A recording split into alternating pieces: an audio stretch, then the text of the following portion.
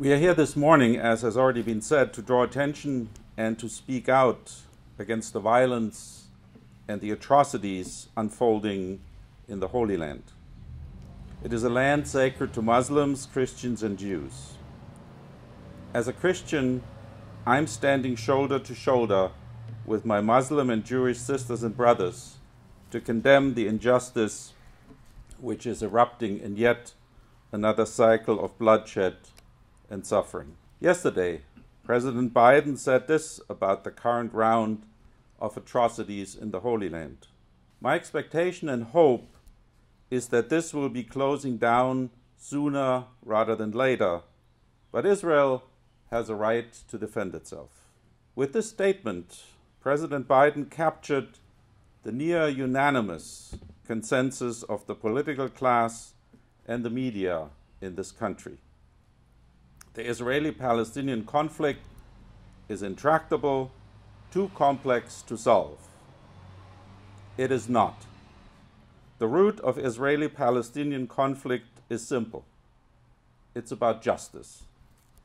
Each of the three religions to whom the Holy Land is sacred profess that each human life is endowed by God with infinite worth and untouchable dignity.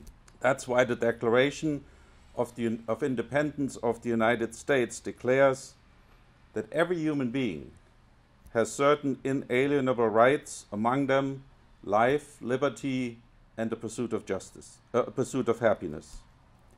The violation of any of these fundamental human rights against any human being must be called what it is: injustice, plain and simple.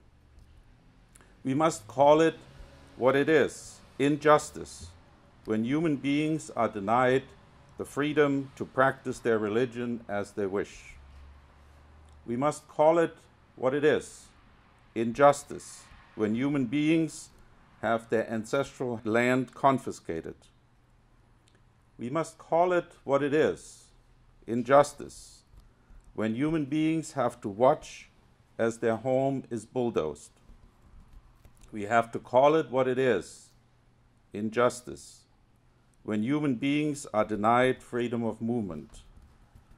We must call it what it is: injustice, when human beings are confined to an open-air prison like in Gaza. We must call it what it is: injustice, when the life of children is snuffed out by bombs raining from the sky. Each of these we would call gross human rights violations and injustices here in the United States. Unless we are hypocrites, we must use the same moral standard for Israel and Palestine. The Israeli-Palestinian conflict is not intractable, not too complex to solve.